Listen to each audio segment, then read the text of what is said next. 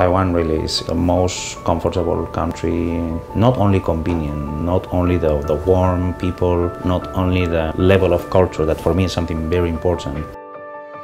And I think I'm not the only one thinking that way. It feels like home.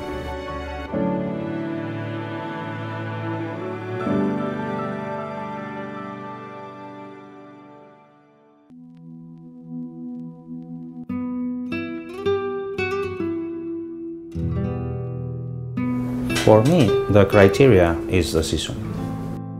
That's why on our menu you will see many items that are undefined. In our guests, one of the key points is that we have their trust. So they know that no matter if we use A, B or C, there will be a standard. We always keep the line very high. The people allow us to just decide. The signature dish, or what most of people enjoy here and has always been there, is the saclin pig. Really love when I was a child. One of the memories was during a Christmas dinner. I had for the first time the saclin pig, and for me it was like, wow, man, what is this?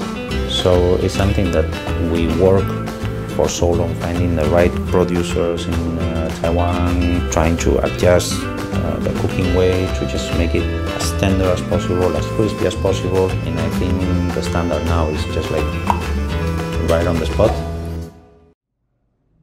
The whole wine list now is over almost 500 references. We are at 32 seats. That's a lot.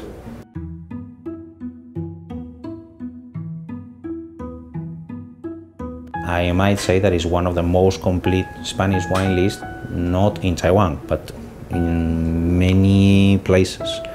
You don't have this kind of range.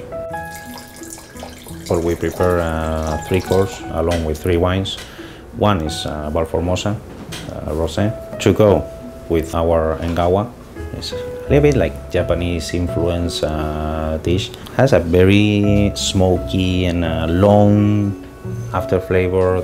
So on this case, the Vallformosa is quite good because it will bring up, without pushing the fishy flavor from this cut of the fish, it will bring up this creaminess, this roundness.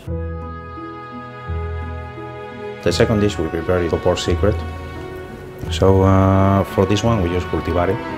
Very interesting for me. Along with the marinade we use for the pork and the smoke, the way we grill. For me it's very important when it comes to wine pairing that nothing shines too much or overstep good companions that go together in the same way. For the third one, Izadi.